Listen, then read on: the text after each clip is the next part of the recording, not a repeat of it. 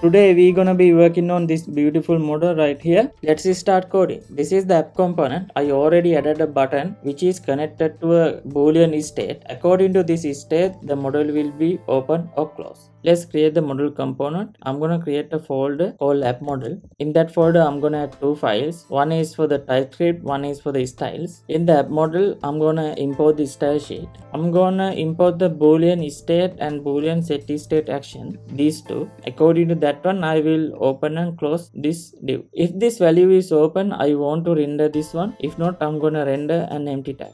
Alright, now I'm gonna import the model inside the app component. Now let's test the app. When I click the button, I get this text. When I click it again, it goes away. Now model rendering part is working. Now we have to design it. I'm gonna add three different divs for this component. One is the transparent background. Second one is the white box in the middle of the screen. Third one is the container that holds all the elements that we wrap this component with. Alright, let's create those divs. I'm gonna get children from the props. I'm gonna pass those props to the container. Now I'm gonna add class name s.container. This one is background. Alright, let's style this one. I'm gonna style the transparent background first. This is what is look like at the end, this transparent background. Alright, class is the BG. We need the full width and full height, and I'm gonna add the transparency.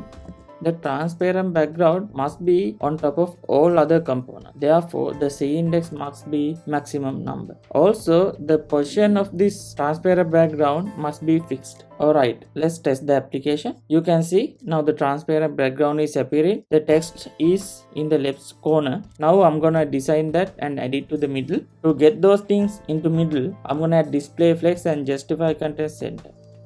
Now you can see the text is in the middle. Next, I'm gonna style the white box. I have added FG class for that one. I'm gonna add width of 40 VW, max height 500 pixel, height max content. Now margin top 120 pixel. Let's see the design now. Now it is in the center. Now let's add the background color white. Let as border radius. Alright, I hope you remember I have added another one for container. I'm gonna design that one now. I'm gonna add margin 20 for that one.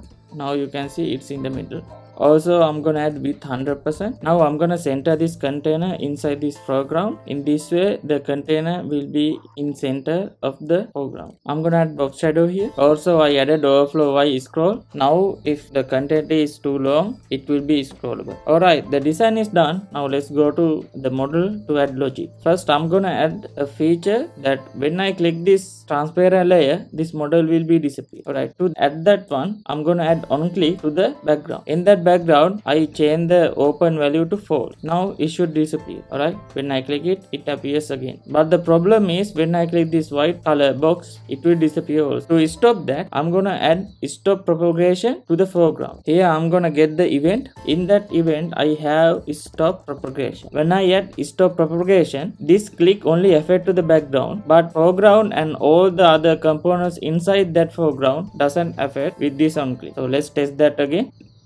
See, nothing happens. When I click the background, it disappeared. Alright, now it's fixed. In projects, we don't use this app model directly most of the time. We use video delete model, comment delete model, and some kind of delete model according to the given situation. For example, I have created a video delete model here. I am using the app model, but I have added this article and asides to customize it according to the way we want. So when you create app model, we have to think about giving the customizability to the developer. So here I have app model props. So I'm gonna export that one here. Okay, I rename props to app model props and exported it. So in this way, all the props that we are using in here can access to video delete model. Okay, so if you wanna do a change to video delete model specifically, you only have to change this component. If you don't create separate components for specific things like this, if you want to do little bit of customization, you have to go to app model and pass different kind of props to it. So it is much harder.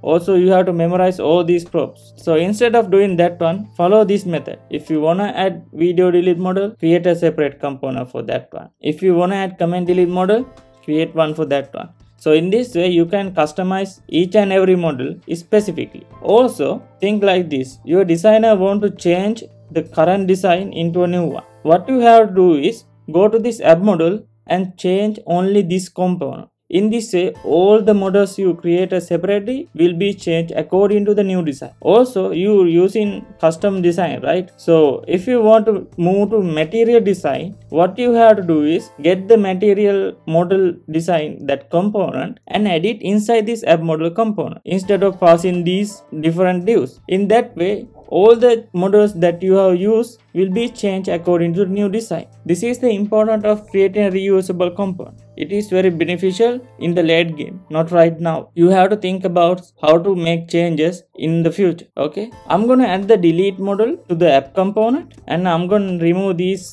things. Now you can see you get all these designs. Yeah, this is the end of the video. In the next video, I will teach you how to create a reusable notification. Make sure you like and subscribe. Have a nice day.